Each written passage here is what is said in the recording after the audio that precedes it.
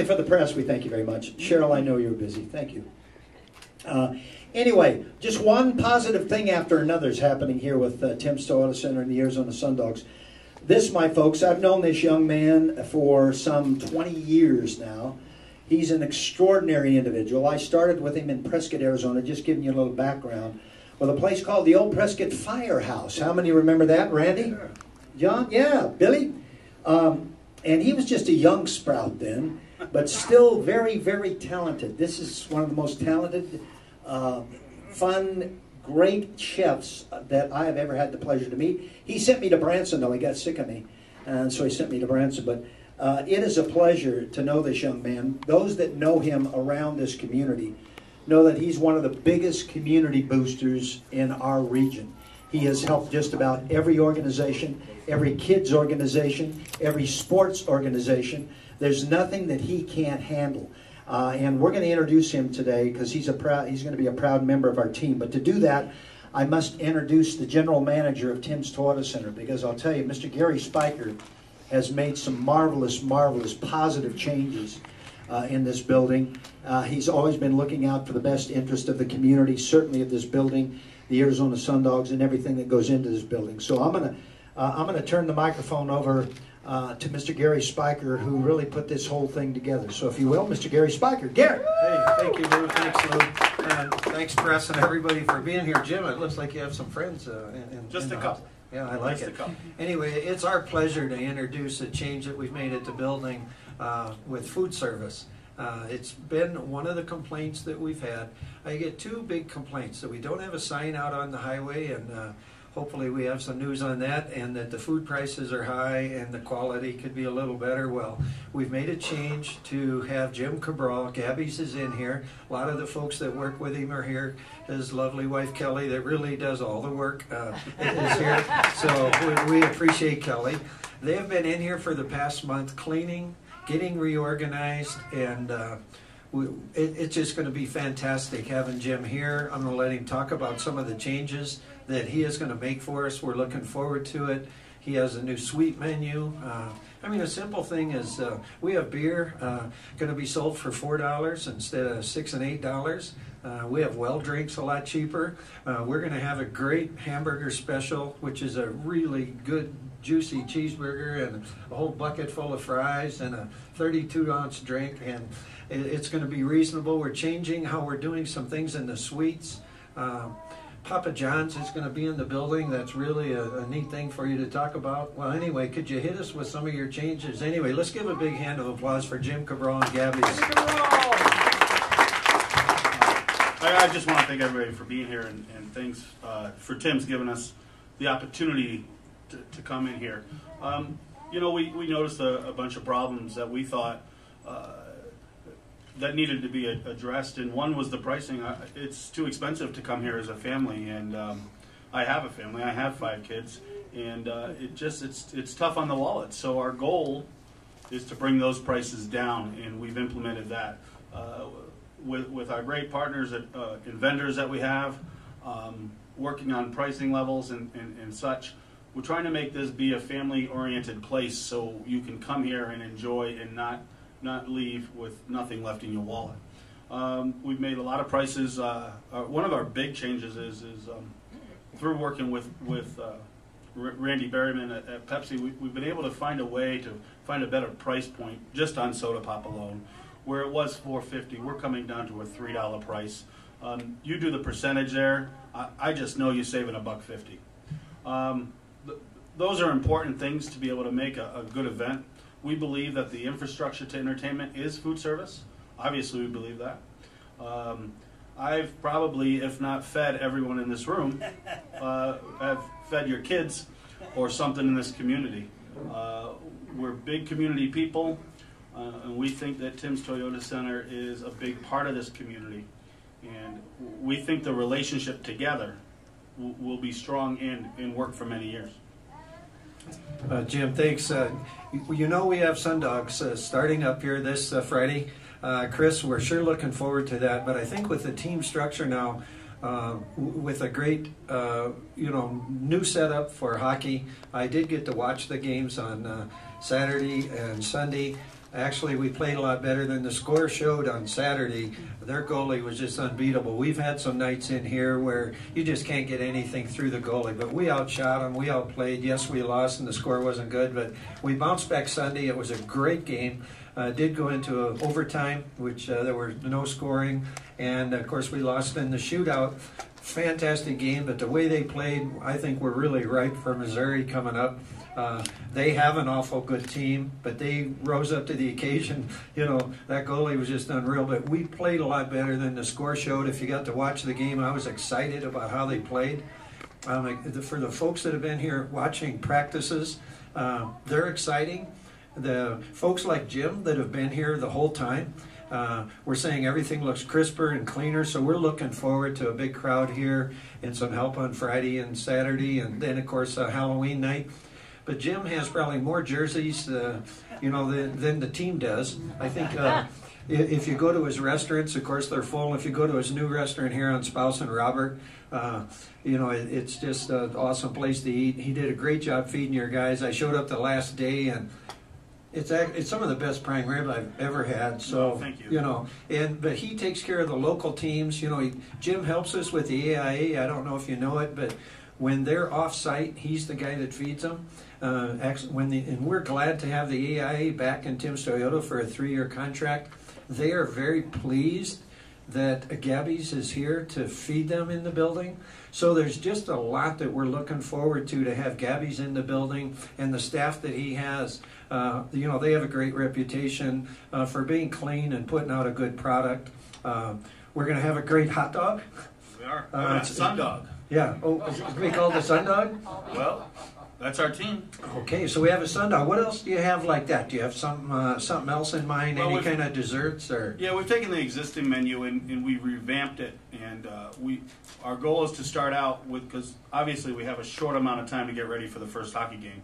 So it was to take the existing things and make them better and more cost effective. And as the season goes, we'll start implementing some of the things that we already that we do as a catering facility and as a restaurant. Hey Jimmy, what about customer service? I know one of the things that a lot of us have heard about over the last 7 years is, you know, I spent a birthday trying to buy a burger. What about wines at the concession stands? Well, you know, our goal is, and our philosophy is customer service. That's the number one thing on our list. We don't seem to worry about food because we know how to do that. But what we do worry about is taking care of the people that are here. You have 20 minutes and an intermission. So our goal is to have, you know, 5 or 6 registers running, and the speed of service. We've changed things. Small things is what changes your line. Using a bigger ice scoop to fill your cup, changing your size of cups so there's less verbiage back and forth between you and the customer.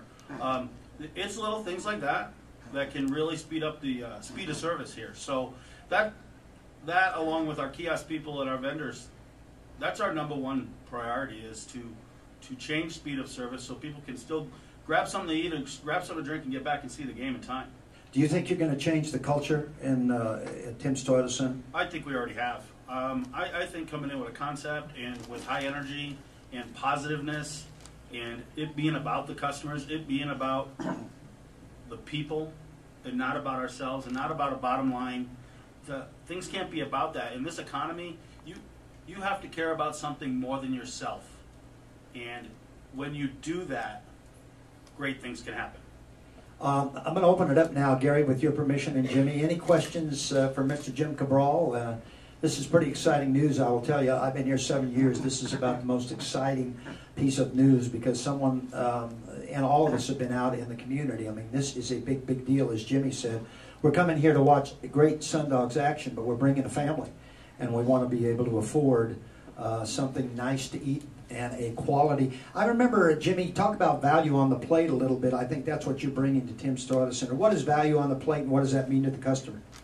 Well, you know, we don't have to make a lot of money. We just have to make money. And I think the way the pricing has been, hasn't made it the best value for people. There's no reason you need to be paying $6 for a beer. We do have to make a profit. We all know that. This is business, and we don't just come to work for fun. We do have to make money. But you don't have to you don't have to pay for your kids' tuition on every drink. I mean, I gotta tell you, just slow and steady wins the race every single time, and we all know that. We all do it in our own businesses. So we're lower in prices on things, giving them more bang for the buck, and changing the culture. I think we already have. We've already had some events, and things have gone very well. So, any questions from anybody? Yeah, Ken. Question. Yeah, first of all, because I know about your place in Chino. How long have you been in Chino Valley, and you also have a previous location at the Humboldt Station too? I mean, right. We've been in Chino. Gabby's been in Chino for 14 years, and I took it over 10 years ago. 3 years ago, October, we opened up a 100-seat banquet facility, which is next to the restaurant. Since then, our catering business has gone through the roof. We thought we would do 4 caterings a month. Our first year, we did 192. At that time, we also had a restaurant in Dewey Humboldt, which was Blondie's Kitchen. And as leases came due, we thought we would try to move our way into the Prescott Valley area. At that time, Arturo's was moving into Prescott, and so Arturo and I have been friends for a long time. We decided that I would lease out his building over there on Spouse and Robert. We took over that building in February 7th, and on March 1st, after a quick remodel, we opened to the public and have been going strong there since.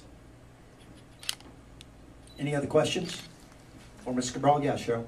So how many actual locations in Tim's are you working out of then? How many different stations? Everything that has to do with food and beverage and alcohol is our responsibility.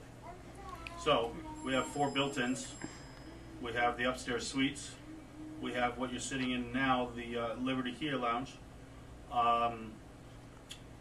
We have a little employee meal area in the back to service all the employees that are working that night. And then we're responsible for all the kiosk people that are in amongst in the corridor. Anybody else? Yeah. You mentioned something about other vendors like Papa John's, and so you're yes. going to be kind of managing those other vendors too. Is that correct? As 2 weeks ago, Papa John's had come in and looking for an opportunity here, and as we were working in negotiations to take over here, I saw a great opportunity to bring in one of the name brands in pizza into the arena, which just makes sense when you're trying to do the best and be the best. Papa John's has a great name, and we know that. So instead of trying to operate the pizza location in Tim's ourselves, we decided to farm it out. And we hooked up with Brian Hope, the owner of Papa John's Pizza locally here. And it was a great fit. High energy, community oriented, and we've worked out a deal for him to be in there. And are there any other vendors then that you're bringing in, or is it just going to be you and Papa John's? It's going to be us featuring Papa John's, yes. Okay. How many people would you employ here? On any given night, 20 to 30. Hopefully 30. With good service, by the way, excellent service. Chris, from the Arizona Sundog side, because we've talked about this too, obviously a primary tenant here, what does it mean to the Arizona Sundogs organization to make this kind of a positive change? Biggest thing that's happened since I've been here. I've been here 15 months. It's the #1 headache that I've dealt with every single night since I've been here. It's the #1 complaint we get. There's not even a close second. And I know Jim understands business, which is why now I have no worries when it comes to food service. And obviously he's lowered the prices. He understands the value of what people are coming to the arena for, and he's not going to break your wallet. So major relief for us. He's always taking care of us. He's always taking care of our players. And he does what he says he's going to do, and that's the biggest thing. His word is golden to me, and he knows that. So whatever he tells me he's going to do, he does. You know, and I know we have many, many wonderful corporate folks, but what does it mean to have a local guy? Jimmy, what does it mean to you? And when you came in here, and Gary, obviously local person, community person, strong behind our young people, what does that mean? One of the things we've tried to do at Tim's in the couple of years that I've been here is when we've had a chance to change to local people, we have tried to use local companies for the things that we do. And of course, as we make things better, you know, we were in a pretty good hole a couple of years ago here at Tim's too, and we're getting out of that quickly. Jim's going to help us do that. So things are very positive, And I do think it's important for this building. We have to survive, because when people are here, more people are staying in the hotels, more people are eating in the restaurants. We know it helps us all. Pepsi doesn't sell all their product here, but because of maybe doing a game, people are out in the stores buying Pepsi and things like that, in the grocery stores and things, besides our location here. So having Jim here is a local guy, being a supporter. Jim's put more money into the team, I think, so far than most people in the community. You're probably running over $200,000 spent yourself personally on investing in the team and all the tickets that he's had. So we really appreciate having him local. Our first night, we're going to have, I hear us backing up down there. Mm-hmm. We're going to have, our nice tailgate party like we do outside. We're going to have a band up here on the deck the first night. We're going to have this area upstairs open. This is going to open, Scott, what did we say? I saw Scott walk through at about 4 o'clock. We're going to open upstairs here. And the band will be playing, and we will, at say 6:45 or something before the game, we'll ask folks that don't have tickets to go on downstairs. But we're going to have this Kia Lounge open. He's going to have some good finger-type foods, I'm sure, up here. It's happy hour time. So it's more like a happy hour. And myself, I did the same thing. I've been a ticket holder ever since the beginning, but I'd go to one of the other restaurants before I came here, and I'd eat, maybe have a beer somewhere, and then come over here. Because everything, so now we're hoping that some folks do come in here early, come on in and enjoy what we're doing, and then enjoy a good game. We know it's minor league. I've never expected them to win every game, but I also want a good experience. If I come in here and they lose, but it's been a great game, but I've maybe had a bad experience while I'm eating or drinking, that doesn't make me real happy. But if I have a good experience while I'm here and, hey, I saw a good game, I'm happy. So that's what we're hoping to do with the customer service. I think you're doing is there going to be a refillable price on the sodas? We're working on that. Currently we have the refillable for the season ticket holder cup. Okay. So we do have a season ticket holder that they get cups and they can refill them for $1. But I see you're putting out a large soda. It's a 32 ounce for $3.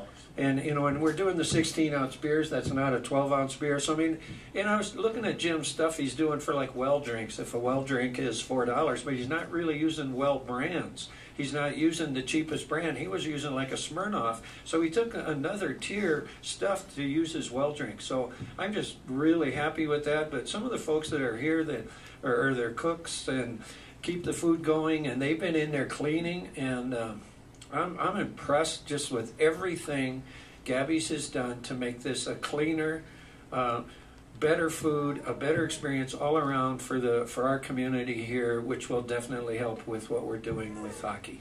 Jimmy, you didn't check with New York on that 32-ounce drink, did you? No. That's a straight local price. Okay. Any other questions, Jim? Well, how long is it for a year, and how many days would you be here? Besides games, be here for concerts too and other activities? Currently, we're here 16 to 18 hours a day. As you can imagine, what the undertaking is in a takeover situation that we're at, with a building that's as big as it is, and with the small amount of staff that we have going into it. We're here a lot right now. We plan to be here a lot right now. I have great management staff in my restaurants, and they're doing an incredible job freeing me up to come here and do the changes we need to do. As far as all the events, we'll be here for every event that warrants food service. So concerts too? Yes, sir. Anything else for Jimmy? Johnny? Anything? Billy? You guys are pretty happy about this, aren't you? Yeah. This is a big deal, folks. I'm gonna tell you, and these guys have explained it very nicely. But from a community standpoint, I will tell you this probably, Mr. Gary Spiker, is the biggest thing that I've heard in my 7 years. So good stuff. Yeah, Chris. Jimmy, drink lines. Oh yeah. We plan to streamline our lines. I don't know if that's proper. We'll have a line just for drinks that you can come up and that's all that person will be doing is servicing people with drinks. We'll have a debit card only line.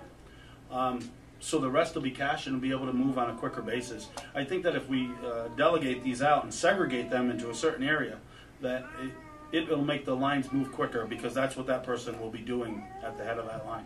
Is this for a year to this contract? Or how long is the contract for? It's year to year. I do understand also that you've already, because I think you're already providing, because I know you used to have like Italian night on Wednesdays here, but because of, but you've been serving meals to the team instead. How long have you been doing that? Serving meals to the team? Yes. 7 years. Well, yeah. Okay. For training camp. I've been the sole chef for training camp since the inaugural season. Just not something that we ever talked about. Except for this year is a little more public because they've been eating in the restaurant. Yeah, because that's why, because I asked why I was kind of no longer happy because of the Sun Dogs. That's why I kind of thought you'd be chosen for some reason. Well, thank you. Jimmy, obviously, Gary has already mentioned that Kelly does most of the work. But are you going to be, obviously, we're sneaking up. Opening night is this Friday. Are you ready? Because you guys have been working night and day. You ready to go on opening night this Friday? We're ready to go as far as anyone can be ready to go. We are mom and pop. We are local. And there have been a lot of problems here. But we're realistic. We've implemented a lot of systems to change those problems. But what we have that we're proud of is, if there is a problem, we'll address it right then. We have the ability to fix the problems right when they happen. We're not a corporate-owned store. The decisions don't have to come down from someone else. Our goal is to take care of the customers and take care of the problems that happen on an individual basis, so that we can better the experience here. Jimmy, registers or no registers? The question is registers or no registers? We're old school. We've pulled out all the computer systems downstairs, and we've gone to the good old cash register. That's worked well for all of us in our businesses as in the past.